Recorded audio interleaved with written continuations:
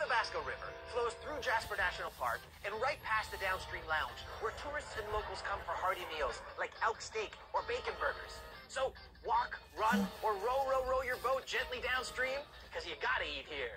Downstream lounge is awesome. Locals come here. I love it. It's the number Oh, one choice. John C. made a restaurant pun. Lasagna? The sauce is nice and light. A pun joke. Good balance of spinach and cheese. How did you end up in Jasper? Came to Canada traveling? Coast to For coast? that matter. Vancouver to Jasper. You find him and you stop. Dan Iron Jam fries? What is the Dan Iron burger? Homemade patty, bacon, caramelized onions, and mushrooms. Yeah. You gotta put the yam fries on there.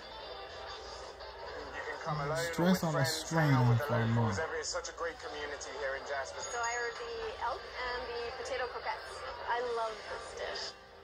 We started out as like a burger joint, and we've evolved into a mixed world fare, a cool twist on your daily favorites. Today we're going to make the elk top Okay, sirloin I'm with the not side of watching veg that. and the potato croquette. Throw in the potatoes, pepper and some parmesan, cornstarch, onion, parsley, No, not butter, that. egg. That. It's quite a lot of work, No, actually. not that. Oh, great. That. Thanks for telling me before I started.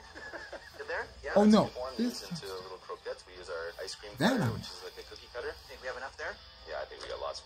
Next, we can make the Saskatoon pork reduction. First Oh, step, no. vegetable oil. Saute the ginger, cranberry juice, port, and Merlot wine, hot sauce, just for a little flavor. Your taste Hey, is no. there, so I get can it. take it for sure, yeah. Okay, and then there's our fresh Saskatoon berries. Like the blueberry, they're relative, but a little more tart and a lot more flavor. Let it simmer for an hour, then we're gonna let it cool down. Pop our little croquettes in the deep fryer. Seasoned elk with rosemary and oil, and we sous vide that for about 6 hours. We're gonna add grill marks and salt and pepper now. Maybe the best steak you ever ate in your life. Come on. I don't want to brag, but it could be.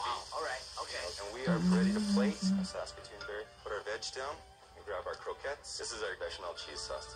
Cut the steak so that the customers can see. Add a little sauce for garnish on the top. A little bit of parsley, a little spring.